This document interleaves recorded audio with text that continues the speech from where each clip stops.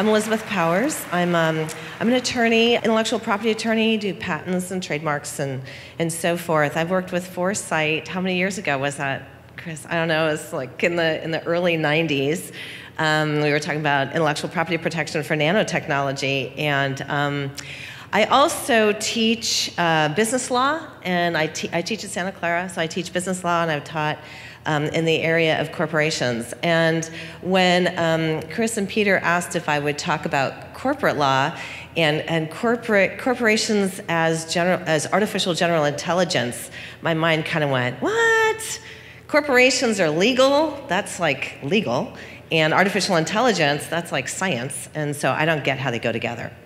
Having read Peter's paper and thought about it for a while, I thought that it made sense to kind of give some background definitions about corporations. Rarely are attorneys brought in to clarify things, so I'm really enthused that people thought that I could clarify the definitions of things at this conference.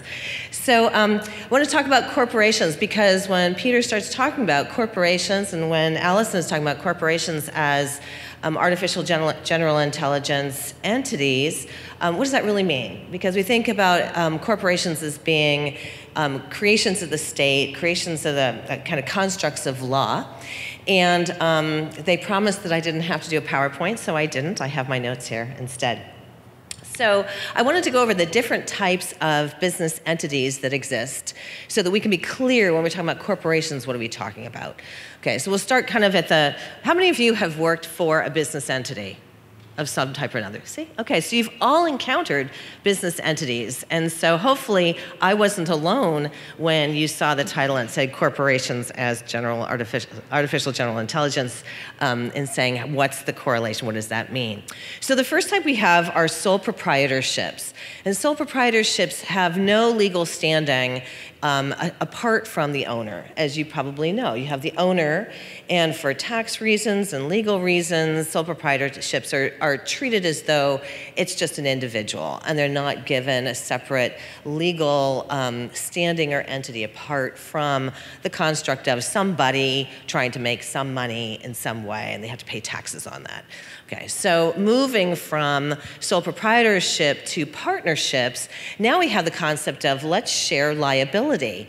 And the concept of liability is very interesting when we're looking at business entities because I think it ties into this conversation.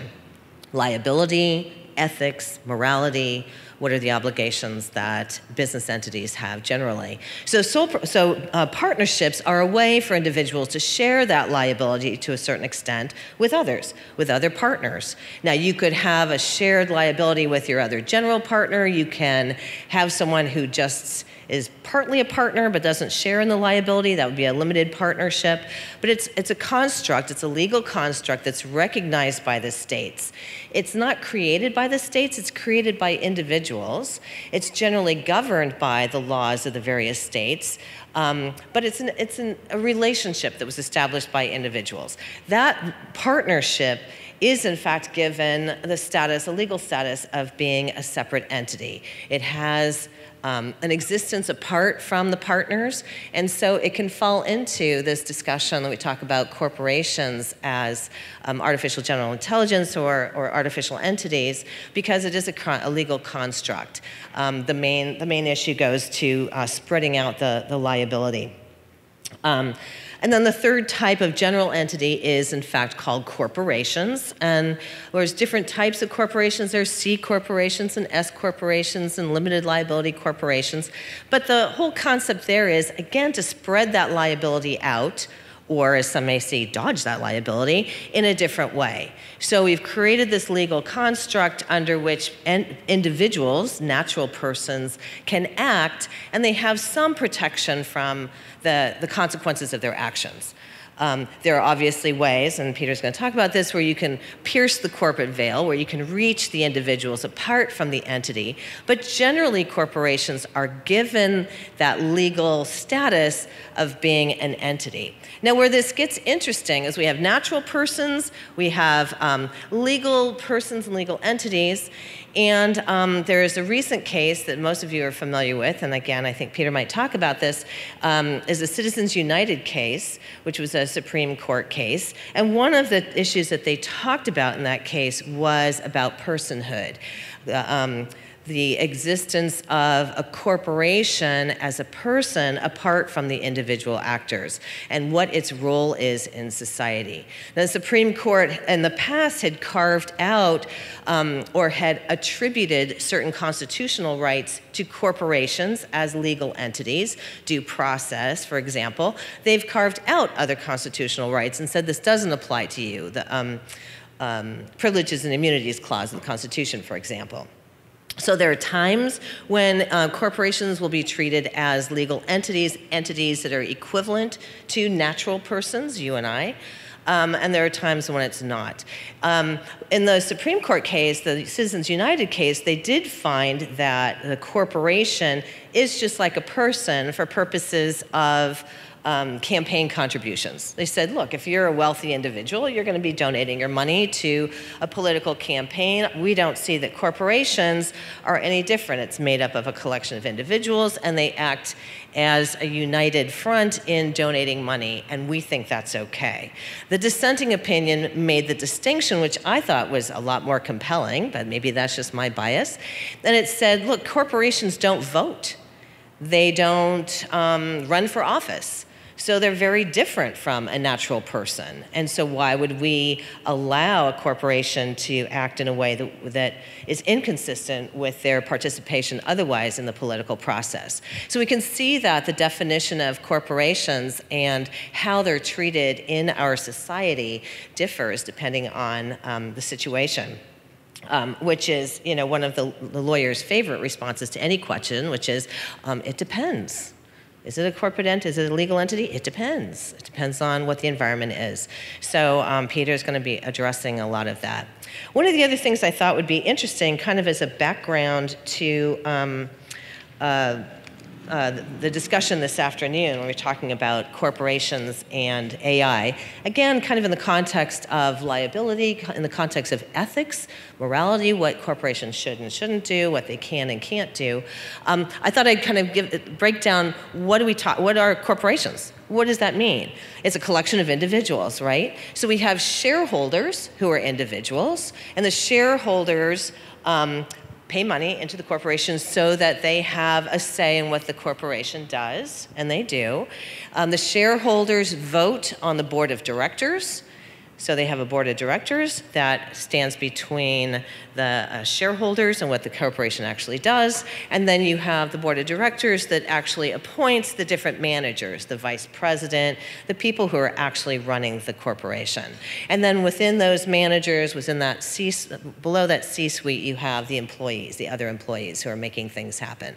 So when we talk about a corporation, and we talk about the corporation as an independent entity, we have to keep in mind, and I think this complicates the issue somewhat, but we have to keep in mind that a corporation is a collection of individuals. And granted, the shareholders may not represent a true slice of America in the same way that maybe our political process is intended to represent a slice of America. It's still shareholders, could be you and I. If we have investment in a mutual fund, if we buy shares in a company, we're shareholders, and we have some say in what our corporation does that we're investing in by virtue of who we vote in as a director, and the board of director then appoints the officers below. So let's see. That being said, I wanted to point out that the directors and officers of corporations have some obligations to the corporation. And that includes a fiduciary duty. So that fiduciary duty is that they're acting on behalf of the corporation at all times when they're an agent of that corporation or the beneficiary. They have a duty of loyalty with respect to their actions vis-a-vis the corporation, a duty of due care. I have to be careful. I have to make sure that what I do is not going to harm the corporation. And finally, the actions of directors and officers is viewed in light of the business judgment rule, which says we're not going to challenge what you do as a director and officer unless it's completely unreasonable. We're going to give you the benefit of the doubt that you have satisfied your duty of care to the corporation and that the decisions you make are consistent with those duties that you have, as long as it satisfies this business judgment rule. Is it a reasonable decision that you've made? So there is some level of accountability that the directors and officers have to the company. That said, it kind of begs the question of, and I think Peter's going to address this, what is the obligation that a corporation has to society as a whole? Because all those duties flow between the directors and officers within the corporate structure, within that legal entity, but it's unclear what that obligation is to society as a whole. And back in the 1800s, when corporations and companies were abusing their workers, the government came to a revelation that some regulation was required to keep corporations acting consistent with what we would expect individuals to do in a reasonable and non-negligent way towards their employees. So regulatory schemes came into play. And I'm sure that some of the other speakers will be talking about this later, why we have regulations. But just know that there are regulatory schemes both at the federal level with the Security Exchange Commission, the Dodd-Frank, and other regulations have been put in place. But also within each industry in which the corporation is acting, there are sets of regulations that are intended to keep those corporate actions in check and make sure that the corporate actions are consistent with what their expectations are within the society in which they're operating. So let's see, what else did I want to say? I think that's it. That's all I wanted to say. Hopefully that gives you a little bit of background into what the terminology that we're going to be using for the rest of the afternoon, and particularly with respect to Peter's talk. And I'd be happy to talk to anyone later. All right, thank you.